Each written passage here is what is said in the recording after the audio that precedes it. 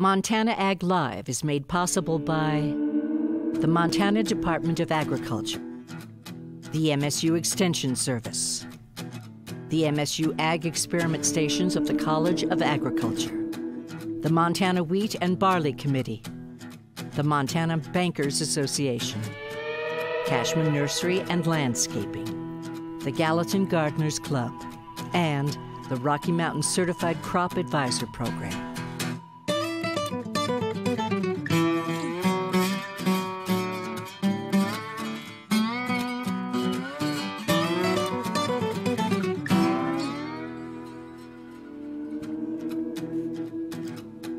Good evening and welcome to Montana Ag Live, brought to you from the PBS studio at Montana State University in beautiful Bozeman, Montana. So my name is Nina Zydak. I am the director of the Seed Potato Certification Program, and I'm going to be monitoring the program tonight. And in Montana Ag Live, this is your opportunity to ask any question that you might have about your home or garden, or also about your agricultural operation. We've assembled a great panel here tonight, and we're going to have the opportunity to talk about those usual things. And we're also going to have a chance to learn a little bit more about Montana's most important work animal, which is the horse, and the nutrition and research that is supporting nutritional aspects of horse management, and also talk about everything else that we usually get the opportunity to visit with on Montana Ag Live about our gardens and what's going on in our fields at this time of year. So I'm going to start off by introducing our panel. On the far end we have Mary Burrows, who is a extension plant pathologist and also serves as the associate director of the Montana Ag Experiment Station. We have Amanda Bradbury. She is an equine nutritionist in the College of Agriculture Animal Science, and she's going to be talking to us today. Again, like I said, our most important agricultural animal, which is, or work animal, which is the horse, and also a very, very important animal for companionship and recreation. So we have Lori Kurzinik, who is an insect diagnostician in the Scudder Disease Diagnostic Lab, and Abby Saeed, who is a horticulturalist here at MSU. Answering phones tonight, we have Cheryl Bennett with us in the studio, and we also have Deanna Midland, who is answering phones remotely, and she'll be sending them in to me in the studio so I can see them and get them out to the panel. We also have questions coming in on Facebook, so if you follow Montana Ag Live on Facebook, just go ahead and put your question in there and we'll make sure that we get to it. So first of all tonight, I would just like to go to Amanda and give her the opportunity to talk a little bit about her program here at MSU. Well, thank you. And first of all, I really appreciate the opportunity to be here and answer some questions for all of you out there that may be wondering little things about your horses and how we can optimize their management. But I am an assistant professor of equine science at Montana State University in the Department of Animal and Range Science. I hold both a teaching and research appointment. My research focuses primarily on nutrition and physiology, diving into growth and development and how we can increase performance longevity of these horses, whether they're being used for work on the ranch or they're show horses that we want to be able to show for a few years longer before we send them into the breeding herd or retire them to a new life. Okay, great. Thank you, Amanda. I'm sure we're going to be coming to a lot more questions about horses. So. Abby, when should people quit watering their shrubs and trees in their lawn this fall? That's a good question. I like to tell people to continue watering their trees and shrubs as long as you can until the ground freezes. So if you've shut off your irrigation system and you have some tender woody ornamentals, ones that struggled over the past couple of winters, I would say continue to hand water them once or twice a month until the ground freezes. That'll set them up to survive winter or equip them with the best chances to survive winter. Do you want to talk a little bit about where to water them? Yeah, that's a good question, where to water them. So a lot of people think you just put the water right at the base of the trunk, but where most of the roots are is along the drip line. So where you see the canopy of the tree, below it, the roots are going to be kind of a mirror of what the top looks like, and so applying that water around the drip line is going to be the best way to get that moisture to your trees and shrubs. Great, yeah. I mean, I think everybody is thinking about that right now. We know we need to turn the water off, but it is so dang dry. It's kind of an interesting fall. Yes. So, Lori, this is a question from Bozeman. The box elder bugs are really bad around their house this year. Is there anything that they can do for them?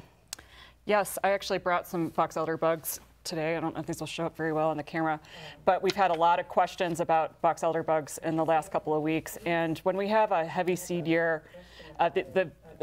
box elder bugs feed on the seeds of the female trees, and so we've had a lot of box elder bugs this year, even starting into June. So the best thing you could do is really just use a shop vac to take care of them. But you can also, they're resistant to a lot of insecticides, but you can use something like an insecticidal soap, and you can catch them. They're usually on the south and southwest facing sides of the house in any of the sunny areas. So anything like that, first, yeah, try the vacuum, and then just remember if they do come inside that they do not reproduce indoors, which it might seem like they do, but they also stain fabrics, so try not to smash them on any of your white curtains or anything like that. So there's no real silver bullet to take care of them, but if you can catch a bunch of them with a contact insecticide, then that's something that will work. But I use the shop vac or just... And they're seasonal, and they're annoying for a while, and then they go away. Yep. So for Amanda, this is a question that came in from Bozeman. Is it better for a horse with early arthritis to be in a pasture or in a stall? That's a great question, and actually is fairly complicated in the reasoning behind its answer. But it's always better to have horses turned out, and particularly because of the way the joint functions. What arthritis is a degradation of the cartilage within the joint. And when that cartilage degrades, there's really no way to reverse that. All we can do is slow down the progression of that arthritis and make that horse comfortable. So in an early onset osteoarthritis or early stages of osteoarthritis, it is good to have those horses out and moving, particularly because there's no vasculature within the joint itself.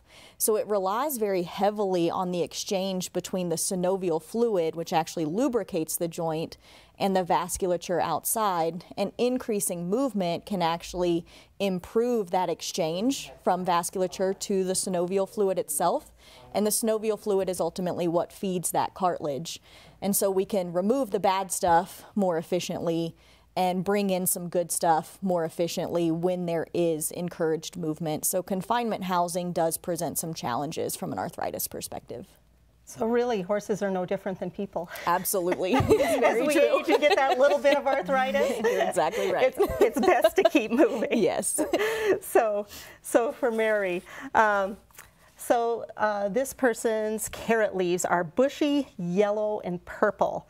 The roots have a lot of root hairs on them too. Is this a nutrient issue or is this a disease? Well, if it was a nutrient issue, all of the carrots would probably have it, and they could get a soil test to figure it out.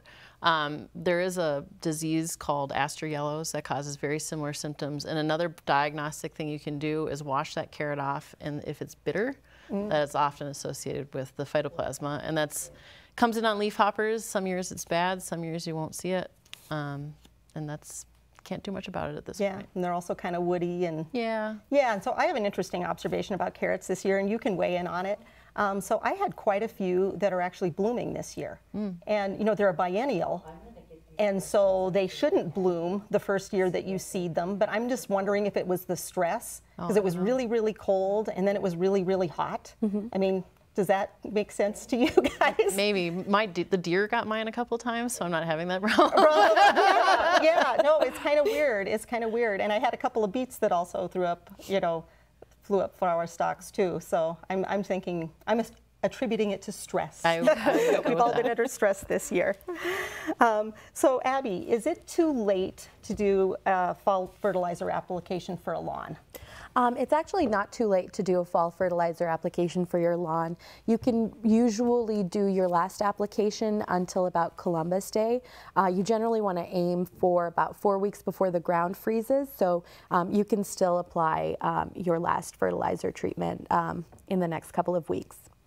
And I seem to remember kind of a rule of thumb that you can do 3 your fertilizer applications during the summer, but the most important one is in the fall. Absolutely, yeah. So that sets your turf up for a successful following spring. Great, great. Do you know too if you have to apply an herbicide, is there an application first or your weed up? So it depends, but if you're doing a weed and feed, you can usually apply it together for pre-emergent for crabgrass and things like that. But yeah. Okay. Okay, Lori, a question came in from Fort Benton. They're still seeing grasshoppers out. How long will they be around, and what are they going to be like next year? Yeah, we've had another bad grasshopper year, so grasshoppers will be out till we have a really hard frost. We did have we had a frost, but it wasn't a very hard frost. So we'll keep seeing grasshoppers until we have some really nasty conditions. And it's really difficult to predict what's going to happen next year. So you kind of need to have perfect conditions during egg hatch. So if we're going to have a bad grasshopper year, we need some wet conditions, and then it has to dry out pretty quickly after that to allow some vegetation to grow. But if it stays wet during egg hatch and keeps staying wet for about a few weeks, then there's a fungus called nosema that builds up that will actually kill a lot of the grasshoppers. But if we have a heavy rain or wet season followed by dryness, then we're going to have another bad grasshopper year. Yeah. Hopefully we have a cold, wet spring, cold winter and wet spring next year. Yep, that's what we need to hope for. Yeah, that is what we need to hope for. A question came in from Amanda from Bozeman. Are there precautions in the percentages of clover and alfalfa hay to feed without harming horses? That's a really great question. Alfalfa is a pretty standard forage that we feed horses, particularly up here in the northern regions. With clover in there, the biggest thing you have to be careful with is the potential for mold. Mold is ultimately what causes the secondary effects of excess clover consumption, and that mold comes from the clover's ability to dry out. And if the clover doesn't have the ability to dry out, and red clover being particularly one that doesn't dry out very fast, then that mold can present, and your horse will end up with slobbers, which is usually the first characteristic sign of some type of mold in your clover. They will literally dump slobber on you, which is not pleasant when you are trying to saddle them. But then that can progress into much more serious concerns, being that of bleeding. Now, clover is an excellent source of forage. It has great nutrient composition. It is a legume, so it's a little bit higher in the crude protein content, has a nice composition of vitamins as well. So it is a high quality source of forage. You just have to be very careful with that presentation of mold. Great. So that brings up another question. Maybe you and Mary can discuss this a little bit. Are there any plant diseases that can affect horses? Well, I think mold, the mycotoxigenic molds, and there can be a lot of them. Isn't there like a endophyte in grass that can affect horses? Yes, there is, and that's a really good point. It presents in tall fescue most often. Usually it's not an issue in most of our maintenance horses. Where that becomes an issue is in our third trimester pregnant mares as they get closer to that time of parturition and having their foal. It can actually cause late-term abortion from that endophyte. And the endophyte is basically, it causes abortion in late term, and the mares will sometimes present with what we classically term as a red bag. So the mare may actually go into normal signs of giving birth, but as those membranes don't break appropriately of the placenta, then you will actually present with a red bag. And oftentimes the foal doesn't survive that. They do make endophyte-free tall fescue. However, it tends to not be very palatable. So I usually tell most producers to go with a different cool season grass for their pregnant mares rather than the classic tall season. And then ergot would be the other one I'd probably work. And then I don't know, I don't think that head scab has very much effect on horses, or they just don't feed wheat to horses. Usually we don't feed a whole lot of wheat to horses, so it doesn't become much of an issue because wheat is not highly digestible in our horses, so we tend to not use it very much, which is why that's not a huge concern. Okay. So Mary, a question came in that's a little bit more agronomic, but it might be something that you have some information on. Is it too late to plant winter rye and Austrian field peas as a cover crop? That's a great question for probably Perry Miller, Okay. our agronomist, or Pat Carr at Moccasin. Right. They'd know the answer to that. And it probably depends on where you are, too. Yeah, absolutely. It would depend on where you are. And also, it's just so hard to predict the weather. You don't know exactly You what need it's some going. moisture to get them up. So Uh-huh. Yeah, you sure do. Another question from Great Falls for Abby. They bought willow cuttings last spring and they did not transplant them. They're wondering what to do with these cuttings so that they don't suffer from winter kill. So they must have planted them in pots. I'm thinking that they planted them in pots and they want to know how to maintain them over the winter. Okay.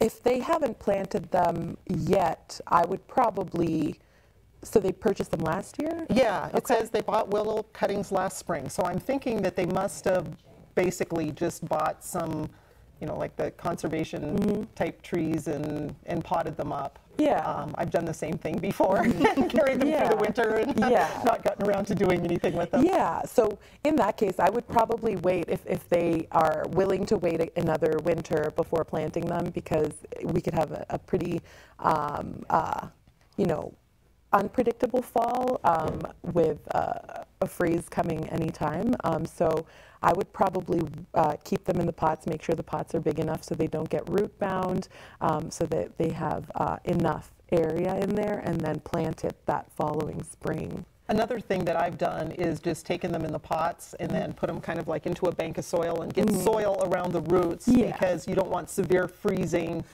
around the roots if you just left the pot on top of the surface. And you could use some straw and stuff to help further insulate if you don't have snow. Right, right. So, okay, great. So, Lori, this is from Kalispell. They are experiencing tiny flies with iridescent wings that come out after the first frost. What are they and how do they deal with them? Ooh, I think some people call those actually the little fairies. Yeah, I've actually had a couple of calls this week, and we have several different types of woolly aphids that produce, they look like little fairies this time of year. And most of them are going back to their winter host. I've seen them on apple. We also have the leaf curl ash aphid that produces, that has the wing generation going back to the ash to overwinter. So at this point, they're just that they will mate and they'll lay eggs, and that'll be the end of them. But yeah, we see a huge clump of them kind of trying to move to the trees to overwinter. So yeah, apple, ash, elm, you'll see those on all three trees. So they're cute little, especially cute under the microscope. They look like little, yeah, they're blue and fairy-like. So Amanda, a question came in from Missoula. How do you judge the condition of a horse and whether a horse is too fat or too skinny or just right? Sure, that's a really excellent question. And we have a system called the body condition scoring system that was developed by a gentleman by the name of Hinneke. And he developed that as a way to assess fat cover by tactile assessment and actually putting our hands on the horse at certain locations that horses tend to deposit fat. And that would be over the crest of their neck, right behind their shoulder, along their rib cage, and right on top of their tail head. And it's a scale of 1 to 9. 1 being very emaciated, hopefully we don't see many of those horses, and 9 being what we would consider morbidly obese. And so you can run your hand down those different pieces on the horse's body, so crest of the neck, right behind the shoulder, along the rib cage, and on top of their tail head, and assign each location a different score, and then kind of take the average of that score, and you can do it in your head. What would be ideal for a performance horse would be a 5, so right there in the middle of that scale. And a nice way to kind of separate and divide that scale into half is a horse that's a body condition score of 5 or greater. You will not be able to see their ribs when they're standing in a normal standing position. If they're below a 5, then you will be able to see their rib cage and ribs protruding when they're just standing normally. Now, with that said, if they're standing kind of funky or turning their head or leaning in one direction, even a horse that's a body condition score of 5 may show some of that rib. So that's where the tactile assessment really comes in nicely. For our breeding stock, we tend to want them to be a body condition score of 6. That way they just have a little bit more fat cover to go into that breeding season. Late term gestation and early lactation are very demanding from a nutritional perspective. So if for some reason we're failing to meet those requirements from a nutritional perspective, they have some additional stores that they can pull from. So it's a 1 to 9 scale, 5 to 6 being ideal. Okay, great, thank you. So Mary, this is a question that came in from Lewistown. This spring their garlic cloves were gray and empty, and those planted last fall did not do well. Should they get new seed garlic? Yeah, and they probably also want to consider where they have it in their garden. There's a number of storage molds, so you probably just don't want to, start with bad seed. Start with some nice healthy cloves, and then crop rotation I think is particularly important for a lot of those alliums, all the onions and the garlics. And I have definitely seen poor performance in mine, and I'm ready to move on. So. Yeah, there's some amazing garlic varieties out there now. Yeah, my neighbor has I think it's growing it commercially, and it has them labeled with these beautiful stakes with all the names, so I got to go visit. Yeah, it's a fun crop to grow. Yeah. So Abby, from Missoula, when is the best time to cut back raspberries, and what is the best way to do it?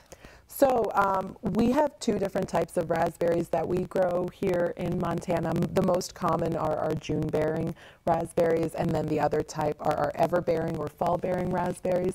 And for the June-bearing raspberries, any of the floricanes that flowered and produced fruit this summer, or even if they didn't produce fruit, if they flowered this summer, those are going to die off. So you can cut those back, or you can wait a little bit later, mark them, and as long as you can keep track of which ones are the spent floricanes, you can cut those back usually a couple inches away from the ground anytime after they're done flowering. For the ever-bearing ones and ones, if you're not sure what type of raspberries you had, or if you had some frost damage where you didn't have any of your canes leaf out and you're not sure what's going on, I would wait until after the growing season has ended. I like to prune my raspberries in the spring when I'm itching to get out into my garden and do something. And so I'll usually mark the ones that have flowered, and I'll usually cut them back. And that leaving those canes over winter also helps provide some habitat for potential beneficial organisms as well. So keeping track of the ones that have flowered and produced fruit, and you can cut them back anytime after that point. One thing that we've started doing, just because the canes tend to grow so tall, we'll cut everything back to about 4.5 feet tall in the fall. Pick it? Well, yeah, so you can actually pick it, and then you also don't have these tall canes that are getting hammered by snow, because they'll get so weighted down, and then they're also more wind prone and everything, and that makes it a lot more easier or a lot easier to manage when you actually do go to take the canes out too, to just have them topped off a little bit. Yeah. Mine in the spring, all the floricanes from the previous year, like the bark is peeling and they're Yeah, definitely they're dead. usually mostly see them dead pretty anyway. easily, Yeah, it's easier to see. Yeah, and I've also heard, or I've read lots of different recommendations, but that sometimes it is good to wait anyway, because sometimes only a percentage of the primo canes will actually survive anyway. So Yeah, I'm just usually so tired in the fall. I know, exactly. By the time Yes, you've cleaned up the yes. garden, you just don't want to get on your hands and knees and deal with those things. Absolutely. So a question actually came in for me asking, is there a directory for seed potatoes in Montana and where they would get one? And we actually do have a directory for garden seed potatoes, so a lot of the different specialty varieties, and that can be obtained from our program. You can just call me with my contact information, or call our office, which is 406-994-3150. That'll get you to the potato lab. And we also do distribute them to each county and extension, so you can call your county extension agent and get those. If by chance you are interested in commercial quantities of seed potatoes, definitely give us a call at the same number at our lab, and we also have a website, montanaspud.org. So all of our producers and the varieties of potatoes they raise and what they'll have available this year will be on our website. So do you have a new favorite yet? You know, there's a couple of new yellows, so they have yellow flesh and yellow skin. There's a new one called Arizona. Our growers are constantly looking to, from an agronomic standpoint, replace Yukon Gold, because Yukon Gold is a really, really low yielder, especially for the seed producer, because it only produces a few tubers and then they get really, really large fast, so it's hard to get a good yield for seed. And there are a lot of potatoes out there that really are just as good as Yukon Gold, but people have, you know, Yukon Gold in their mind, and it's gotten such great consumer, you know, acceptance that that, you know, people just really, really enjoy it. So, but we're trying to educate people that there are really other really good yellow varieties. Another one that's gotten to be pretty popular in Montana and in other areas is Huckleberry Gold, and it has purple skin and yellow flesh, and so that one's also, you know, very good to eat, and, you know, kind of pretty too. So, so Lori, it looks like you've got some show and tells. Could you give us a look? Yes, I'm going to start with this one because I think it's taking up everybody's space in the studio. So this is, we've been getting a lot of wasp calls, and this is the nest of a bald-faced hornet. And we have also had a lot of western yellow jackets, but this is one that you'll commonly see. And at this time of year, this is what they look like. They're about the size of a basketball, and this is their entrance hole right here, entrance and exit hole. And a couple hard frosts will actually take care of these bald-faced hornets. And what's really pestiferous right now is the western yellow jacket. And again, a couple of hard frosts will really help take care of those western yellow jackets, but I've seen them up to even 8,000 feet, and the nests are actually kind of hard to see for the western yellow jackets. So they will keep foraging until these hard frosts happen. So we'll see a lot of aggression with them. So I just wanted to mention these traps because a lot of people still have these out, and they only trap the western yellow jacket. They don't actually trap the bald-faced hornet. And you do have to replace, there's a lure in here that you have to add, it's a cotton ball, and you add a little bit of the lure to that to try to attract the western yellow jackets. I think you need to do that once a month or change the lure. So you will be able to trap a few here, but when you're talking about a western yellow jacket nest that looks a lot like the bald-faced hornet nest, you have hundreds to thousands of those wasps, and you might be taking care of a little of the population, but not really taking care of the entire population. So it just makes people feel better, though. It does make you feel better. Yeah. So if it makes you feel better, bring them. Yeah. And try not to swat at them. It just makes them more aggressive. But they're going after a lot of sugary resources right now, and so if they do become pests on your porch and things like that, but just wait for a couple of hard frosts. When's the best time to set up your western yellow jacket trap? Yeah, so this trap, I would try to get this out in probably, in Bozeman, since I live in Bozeman, I try to get mine out by Memorial Day, and it depends on where you live, and maybe a couple weeks before that if you're in a warmer area, but you don't have to get them out too early. But the whole purpose of getting these out early is to try to trap the queen. So every queen you trap is one less nest that you're going to have. Great. Okay, great. Amanda, a question came in from Kalispell. They have a Norwegian fjord horse that has Cushing's disease. What is the best diet to give that horse? Sure. So a horse with Cushing's disease, Cushing's is also called pars pituitary intermedia dysfunction, which is basically a dysregulation of the pituitary gland and often results in insulin resistance in those horses. So the best thing for a horse that's insulin resistant is to not give them a diet that's high in starches and sugars. And so anything that's high in fiber or higher in fats or a forage-based diet is going to be excellent. Anything to avoid that spike in glucose that you tend to see after a meal.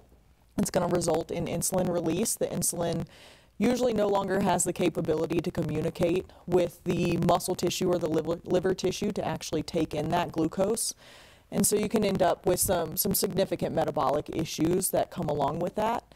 So anything for a horse with Cushing's, insulin resistance, equine metabolic syndrome, anything that's low in starches and sugars, and it may be listed on your feed tag as NSC, which is also known as non-structural carbohydrates. So something lower in that concentration will be fine for that horse. Most Cushing's horses can also do fine just on a hay or pasture only diet as well. So do they ever give horses insulin injections if they have something like Cushing's disease? That's a good question. Not for Cushing's. And most horses never really cross over that threshold from insulin resistance, which is what we would call pre-diabetic. They never really cross over that threshold into being truly diabetic. So usually treating with insulin is not necessary. Usually it's managed just dietarily. But there are some other treatments out there for Cushing's, for example, pergolide, which is meant to help the adrenal glands and stuff to kind of stave off the symptoms associated with that disease. But there's nothing from a insulin regulatory perspective to give. But the pergolide is usually something that your veterinarian would prescribe for a horse with Cushing's. Okay, great, thank you.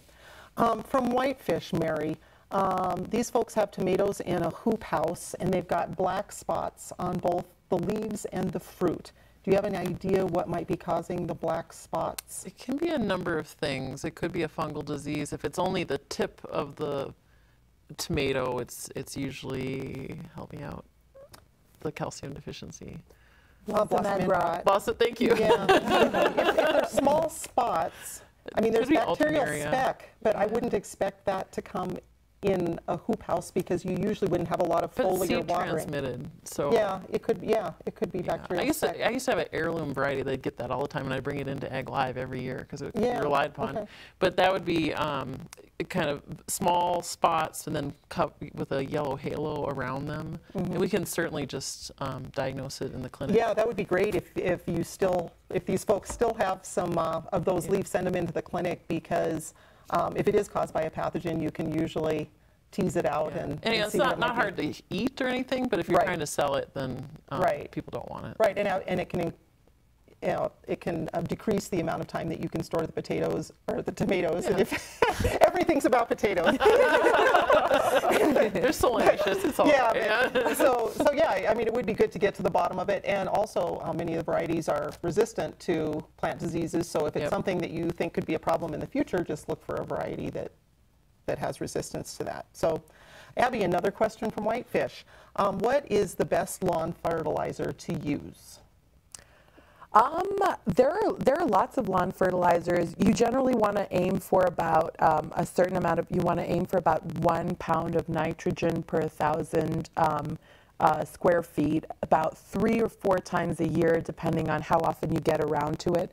That most important time of year, again, being the fall fertilizing. So any sort of fertilizer that has that 1 pound of actual nitrogen per 1,000 square feet on there is going to be great for a lawn fertilizer. So that's kind of the number that you're aiming for. Great. Okay. So for Lori, a question about cabbages and other cole crops. This person has had problems with the cabbage worms. They're wondering about BT products that they might be able to use for controlling those and if they're effective and how you use them. Yeah, they're effective. They're BT products. BT stands for Bacillus thuringiensis, which is a bacterium, and it's specific. They have a strain that's specific to caterpillars, the Krostaki strain, and which you could easily get at Home Depot or Ace, any of the local stores. And they're best controlled in the earlier stages, the earlier instars of the caterpillars. So once they reach the later instars, they're a little bit harder to control. So once you start seeing them, do a little scouting, and once you start seeing the caterpillars being active, that's the best time to control them. And you have to apply it repeatedly. So if it rains or you irrigate, you have to apply it again. And that can be the hardest thing to keep up with. Yeah, and contact is critical. So if you're not reaching them with the BT, then it's not going to work. So when my cats start going after the white moths, that's when I know that it's time to get the BT out. Yeah. See, they look pretty when they're flying around, but that's a sign when you've got a white butterfly flying around that you've probably got the cabbage moth. Yeah. Okay, great. Okay, thank you. From Florence, for Amanda, I guess since we're talking about gardens, what can you feed your horse from a vegetable garden? Are there any vegetables that maybe shouldn't be fed? That would be a good first part of the question. And then also they have bindweed wrapping around their pole beans that they wanted to feed them. I'm wondering if that's a good idea or not. Sure. So I tend to steer away from feeding horses most things from the garden. Obviously, carrots are a safe option and horses love them. But I tend to tell people to steer away from feeding them much out of their garden simply because you're going to throw off their dietary balance. But also if you start feeding them in excess out of the garden, you're giving them bundles of carrots a day, then you can actually end up with some digestive upset. So we really want to be careful doing much of that. A little carrot treat here or there is great. Carrots are nice because they have quite a bit of vitamin A in them and they don't have a lot of sugars, but a lot of things that come out of our garden are pretty high in sugars, and that's not usually something that we want to give to our horses, but that's why they really like it. Apples are great. Horses love them, but they're also very high in sugars, so you just have to be quite careful. Now, as far as the weed that's wrapping around, most horses, as long as they have something else to graze on, a high quality forage or pasture, then they're usually going to stay away from those various types of weeds. I'm not familiar with that specific weed, but Hayes Goosey is our forage extension specialist with the Department of Animal and Range Science, and he'd be a great person that could potentially answer that question for you. Okay, great. For Mary, another garden question from Helena. What can they do to prevent powdery mildew in their squash? Oh, that's hard. If you are growing it from seed, or sometimes the seed, the labels at the garden center have a little PM, and that means it's resistant to powdery mildew. I don't know of any off the top of my head that are super resistant. It was interesting. This year I hardly got any powdery mildew in my squash, and I do choose varieties that do say they have some powdery mildew resistance, and I don't know if I just did a better job of selecting varieties, or it was kind of hot this year too. It was awfully hot this year. Yeah, I didn't have a horrible issue this year. But you can also, like if you don't overhead water, that'll help. Do some cultural management, crop rotation. Although I don't know how effective that is. Yeah, in a garden situation, that's usually and really... then I guess there are probably some copper sprays they may have.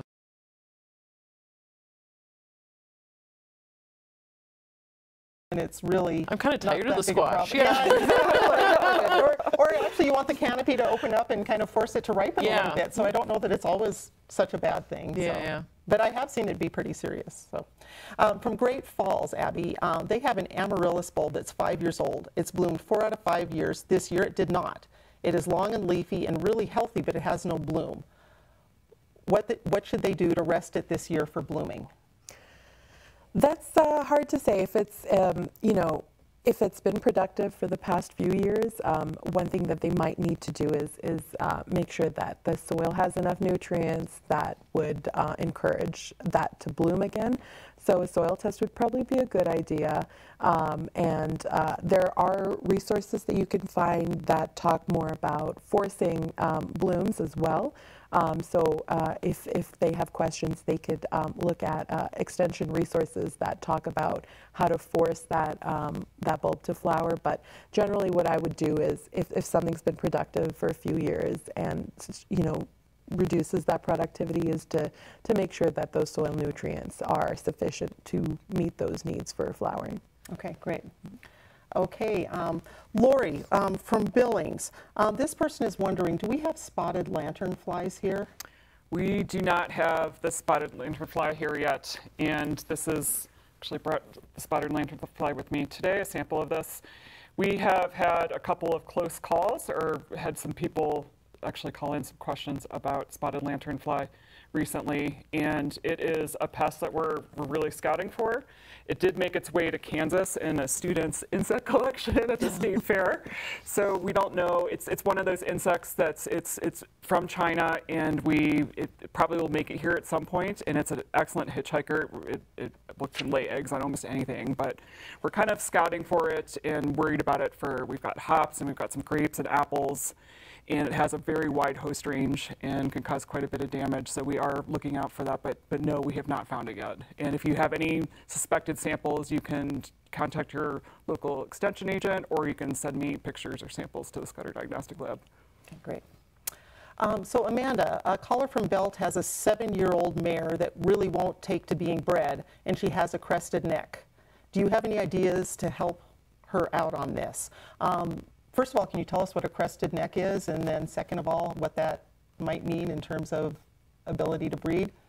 Sure. Usually when people refer to a crested neck, they're talking about a large deposition of fat on the top line of their neck that actually creates this crest-like appearance. As far as her inability to get bred, it could potentially be because she is overweight. If we get beyond that body condition score of 6 to upwards of an 8+, then reproductive efficiency tends to go down. But with that said, that may not be associated with her body condition. It may be a breeding soundness issue, so I would definitely contact your veterinarian and have them do a breeding soundness exam on that mare, which typically encompasses ultrasound, potentially uterine biopsies, to determine if there's anything from a reproductive standpoint that may be preventing her from taking and getting bred. Okay, great, thank you. So Mary, I know you're the wheat streak mosaic expert in the state, so with the type of harvest we had, with the weather we're having right now, what do you think the outlook is for wheat streak mosaic developing this fall and into next spring? Pretty dismal for the virus and the mite. That's good. That's one silver lining in this. Right, drought is not good for most plant diseases and wheat streak. We did get, I think, a sample or two into the clinic, but there are exceptions to the rule, for sure. And once we have, disease shut down by drought like it is now, we'd need 2-3 years of moisture to really get any sort of significant disease going. Okay, let's see. So Abby, this is a caller from Bozeman. They have a young apple tree that had split bark over the last winter. Is there something that they can do to protect that from happening again this year? Yeah, so some of our tender or thin barked woody ornamentals have this injury that's called southwest injury or winter injury, where it's usually on that side of the bark that is exposed to that sunlight, and when you have warm sunny days in the winter, then you start to have that splitting of the bark because that moisture is going to start to move around in that tree.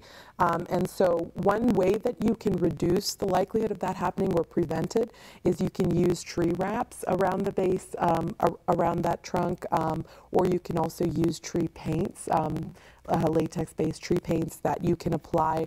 That'll reduce that likelihood of that, that damage that could potentially kill your tree if it's extensive enough.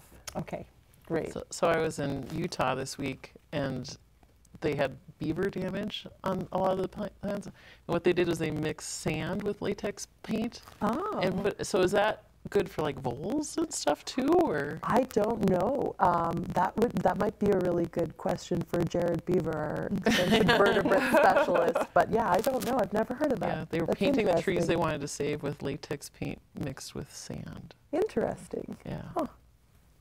Yeah. So Lori, a call came in from Missoula, and so they are bugged, and they specifically say, no pun intended, by earwigs in their corn, in their apricots. I specifically get very bugged about having them in my dahlias. What can they do about earwigs? You can do a couple things for earwigs. Mostly you want to give them a place to hide other than your dahlias and your corn, in some corrugated cardboard that's wetted a little bit, kind of damp, kind of put that in the soil next to the plants. Or you could do kind of a rolled up newspaper, something similar to that. And then you could kind of make your own bait. And you could use like a tuna can or something like that with some oil, and they will actually fall into that trap if you put it kind of at soil line. So those are, again, there's no silver bullet, but I mean, they do have a beneficial role too. So they feed on soft body things like insects, but getting rid of earwigs is very challenging. Anything you can do to kind of reduce the moisture around your plants, but giving a place to hide is probably one of your best ways to get rid of them, but it's not going to take care of them completely. I used to get them really bad in my lettuce, but then I thinned like every other lettuce plant to just try and open up that and reduce the moisture, and that helped a lot. Air it out a little bit. Yeah. Okay. Amanda, we have a caller from Townsend who is having trouble obtaining hay this year, and they normally feed straight grass and just a small amount of a oat supplement. It's a young horse, and they're wondering this year the only hay that they've been able to source is straight alfalfa. So what do they need to do to adjust their feeding plan with straight alfalfa when they've normally been feeding hay in the winter? Or excuse me, grass hay in the winter? That's a very relevant question for right now in the drought. It is hard to get hay right now, and that's a big challenge. If you're switching from an all grass hay to an alfalfa hay, if you haven't made that transition yet, make that transition slowly. Kind of mix that alfalfa with the grass hay that you're running out of. So that the horses can transition to that a little bit more easily. Grass hay does have a different nutrient composition than most of our legume hays. The legumes tend to be a little bit more nutrient dense, so we want the GI to be able to adapt to that change in diet over time. But if you are in a situation where you don't think you're going to have enough long stem forage in the form of baled alfalfa or baled grass hay to get you through the winter, the minimum long stem forage requirement for horses is 1% of their body weight per day. So for an 1,000-pound horse, that would be about 10 pounds per day. Now, with that said, that 10 pounds of forage is not necessarily going to meet their nutrient requirements. However, you can fill that gap with hay cubes or alfalfa cubes that you can soak or something along those lines that can buffer that, and maybe add in a commercially formulated grain ration, concentrate feed. There are some great options out there. There's even some products called balancers or forage balancers. You'll also hear them called ration balancers that tend to be higher in protein, vitamins, and minerals, because usually if we're feeding an all forage diet to horses, then those can sometimes be deficient if we have to cut back on the amount that we're feeding them. And those are usually supplements that only need to be fed at about 1 to 2 pounds per day, so very low amounts. But as long as you're meeting that 1% body weight per day in long stem forage, you can typically fill the gap of their nutrient requirements with something else to try and conserve some of that long stem forage during a drought year. Okay, great, thank you. So Mary, a great follow-up question on the powdery mildew on squash. This grower from Hot Springs is wondering if neem oil is beneficial for powdery mildew. I don't know that off the top of my head. I have to check the label. I think it is actually labeled for powdery mildew, but I've never used it. I've never used neem oil for anything. And that's another one you probably have to repeatedly, if it is on the label for powdery mildew, then repeatedly applying it. Right. And then also check for phytotoxicity before you spray it over everything. Absolutely, yeah. Just check it on a leaf or two, so make sure it doesn't burn the plant. And don't spray when it's 95. Right, exactly. Yeah, any product that says oil in it, definitely do not spray in the sunny heat of the day. So, so Abby, a question from Boulder. They noticed that there were several different types of plants for sale outside of a store while they were in Bozeman. Some were ornamental kales, and there were some succulents. Would you recommend buying and planting these now, or keep them in the house from this point on? For the ornamental kales, I wouldn't plant them now. Those are probably going to be better kept inside the house. For the succulents, it would depend on what type of succulent it is, but depending on you know, when your first frost date is predicted, or kind of what your weather is doing, I would probably err on the side of being cautious to keep them inside and then plant them the following year, if just in case there wouldn't be enough time for those plants to become established and harden off before the cold comes in. Yeah, and I think with ornamentals, it's kind of always, what is your expectation? Mm-hmm. You know, what kind of bang do you want for your buck? Mm-hmm. At this point, we could have another 2 weeks, or we could have another month. But mm-hmm. yeah. It's hard to know. So Lori, does the western yellow jacket hibernate in the nest, and or do they return the following year? For example, if I have yellow jackets in my soffits now, will they return the next year? That's a really great question, and the answer is no. They abandon their nest every year. So the queens now should be going to their overwintering sites if they have not already. So they will abandon that nest, and the workers will survive for a little bit longer until they run out of resources. And then they might choose a nest close by, but they will not return to that same nest. So that all the workers will eventually die within there. So very good question, and they will pick another location for sure. Okay, great. Okay, Amanda, a call that came in from Kalispell. They're wondering about how often a stabled horse should be fed in the winter. So they've heard, some of their cohorts talking about feeding their horses snacks, and they're wondering how often does a horse really need to be fed if they're stabled? Sure. One thing that we have done as a human society is train horses to be housed inside. And we can manage that, certainly, but it does take a little bit more of a laborious type circumstance. But with that said, we want to try and mimic natural horse feeding behavior as much as we can, even if they're housed inside. And most of what that looks like is giving that horse enough forage, enough long stem hay to be able to make it from the time that you leave that day to the time that you're going to come back at the next bout. Horses are designed to be constant grazers. So they don't actually have the shutoff system in their stomach to turn off hydrochloric acid production. So if they go extended amounts of time without having the ability to graze and eat on something, then that's when you see digestive disorders present, such as gastric ulcers, even colic sometimes. You'll really see some behavioral issues and bad habits pop up if horses aren't able to maintain that natural feeding behavior. You'll see them start weaving in the stalls where they just rock back and forth on their front end. They'll learn to crib, which is where they actually bite on with their top teeth to something and pull back, and they'll actually take in air into their esophagus and windpipe, which sends an endorphin response. So there's a number of issues that can come with not properly maintaining feeding management through housing horses inside.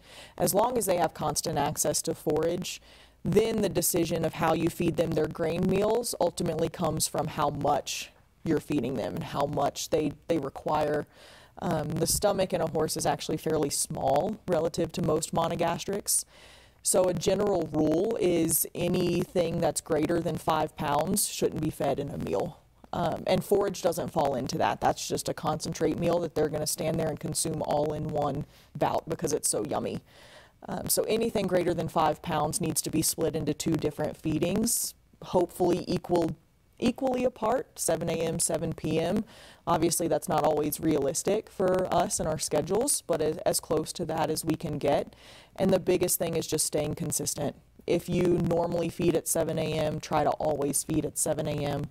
When horses start to anticipate and have to wait, then you can get some gastric upset issues that result from that, and some pretty expansive behavioral issues too. So feeding management is really important. Always have hay. Okay, great. Thank you, Amanda. Mary, after a drought, do we need seed treatments next spring? Yes, I always recommend seed treatments. Even though you didn't observe a lot of disease issues, if we get a wet spring, don't worry, Pythium and Aphanomyces are still there waiting. This year, I think we've had a lot of Fusarium buildup in the soil because it likes those extreme temperatures and moisture fluctuations. So yes, the diseases are always there. Okay, great. Yes, ready to pounce. So Amanda, we're getting towards the end. Could you just take about a minute and cover anything that we either didn't get to or something that you would like to tell us about your program? Sure. I think the biggest take home with managing any horse herd or even single horses is to keep it as simple as you can and keep forage the main piece of that horse's management scheme. If they have constant access to forage or consistent access to forage, then you're going to have an overall healthier horse. The GI is hugely important to overall horse health. And if we can keep those horses eating forage, then that's ideal. And of course, that's challenging this year with the level of drought that we have. So if you are having to change your horse's diet to adapt to that drought scenario, just do that slowly. General rule is about 7 to 10 days to transition them to that diet, and then they won't actually metabolically adapt for about another 21 days. So just take your time and be patient in that transition. As far as my program goes, we're always looking for horses to be donated to Montana State's program, whether that be horses for the equitation program, so show horses that may not be showing at the same capacity as they were, or even if you have brood mares that you're looking to rehome, and we're always open to that, so please give us a call. My number is 406-994-7689, and would be happy to talk to you about that. Okay, thank you, Amanda. That was so interesting. Thank you, panel, for being here tonight. Thank you, our sponsors. And next week, Dr. John Dudley will be talking to us about school safety. So see you next Sunday. For more information and resources, visit montanapbs.org/aglive.